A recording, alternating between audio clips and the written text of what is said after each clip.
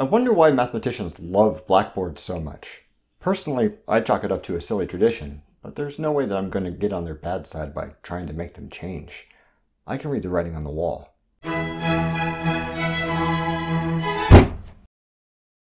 When the Japanese Hagoromo company closed its doors in 2015, a number of the world's most respected mathematicians started hoarding boxes of their widely respected full-touch chalk, buying up whatever they could get their hands on.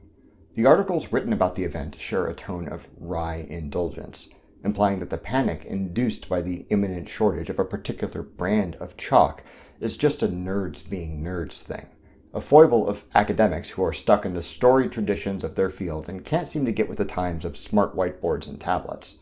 The Gizmodo article on the subject implies that the anxious professors are like hipsters chasing a bygone aesthetic, saying, "It's not hard to see chalk having old-fashioned appeal, much like vinyl records and mason jars." But for all the light-hearted dismissal, mathematicians did buy up a significant amount of the stuff. There are numerous forum threads where you can see them sharing information about businesses likely to have stock, where to find decent substitute brands, all sorts of very real preparation for the achocalypse. It has a semi-serious tone that doesn't feel like Doritos fans tracking down the last few bags of sour cream and onion, chasing some rare luxury for those who can get their hands on it. Some of those threads mention the tongue-in-cheek legend that it's impossible to write a false theorem with Hagoromo chalk. But I want to consider something less fantastic, but no less fascinating. Maybe the act of writing with the chalk is literally good for doing math. Michael J. Barany, a science historian, noticed an interesting trend.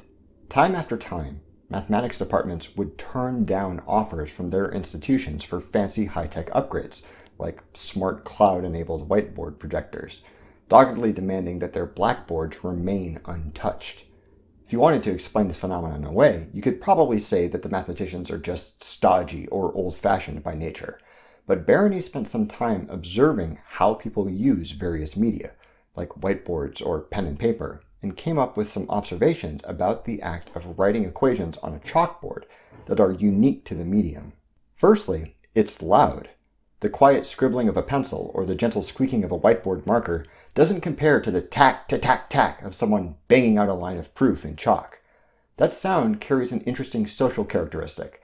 It sort of forbids interruption, at least until the end of the line when the writer has to walk back to the other side of the board. Barany posits that this uninterrupted time is useful, especially for mathematicians who are trying to wind their way carefully down a long path of reasoning and might be derailed by an errant thought or interjection. Whiteboards invite commentary. Blackboards invite you to shut your pie hole while I finish this thought. Second, in order to write with chalk, you need a fair amount of space between strokes to keep everything legible, forcing you to stay succinct if you want to fit everything you want to say on a single line. That's kind of what mathematics is, condensing a chain of ideas into a single statement, so it's advantageous for that. Finally, and perhaps most poetically, Barany suggests that the smudges left by small erasures and modifications to the existing equations make the resulting work feel less like an immutable obelisk of perfect truth and more like a creative wrangling of ideas, a hack that shows the hand of its author in which bits get tweaked. Now, those are all very squishy feeling notions. If I asked someone to justify using a whiteboard, they could offer all sorts of very straightforward, practical-sounding arguments. The marker glides effortlessly. Black text on a white background is the most legible combination. There's no chalk dust. You can use a projector without needing a separate screen. Erasing is effortless and clean. But even so, if you were to sneak into a math department and stealthily upgrade all their blackboards with whiteboards, you might well end up with less and worse mathematics than you would if you'd let them keep their chalk. The math-chalk relationship, if it exists the way Barany posits, shares an interesting space with several other traits of human reasoning that can be reliably exploited to vastly improve our cognitive performance in one area or another, but they sound dumb.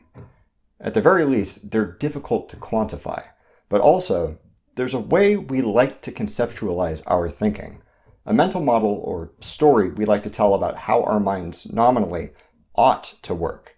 When someone's especially brilliant and exhibits some masterful use of their little gray cells, there are inevitably comparisons to machines or computers. That guy solved the escape room in 20 minutes by himself. He's like a frickin' robot. Researchers have discovered numerous facts that contradict that model. But even if those observations could be incredibly useful for genius-level mental gymnastics, a lot of people tend to ignore them, possibly because they highlight the squishy, often impractical nature of our cognition. For example, there are numerous concrete advantages granted by cloud-based note-taking apps. You can always access your notes anywhere you have access to the internet. You can easily sync them with your calendar software, create reminders, and share them with others.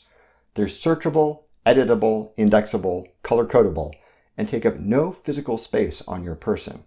With all that functionality and all those advantages, you'd think that paper notebooks, journals, and planners would have simply evaporated. But as much as we might like to imagine that there's no appreciable difference between information conveyed via paper or a screen, there's a substantial body of research that highlights numerous cognitive benefits for physically writing things down versus typing them into your phone or computer.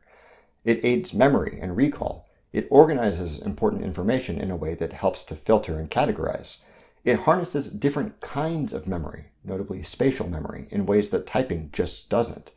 Depending on what you're trying to accomplish, dead trees might be the best option, but many people, myself included, have this nagging feeling that with all those benefits of software, we should be able to go paperless. Another example.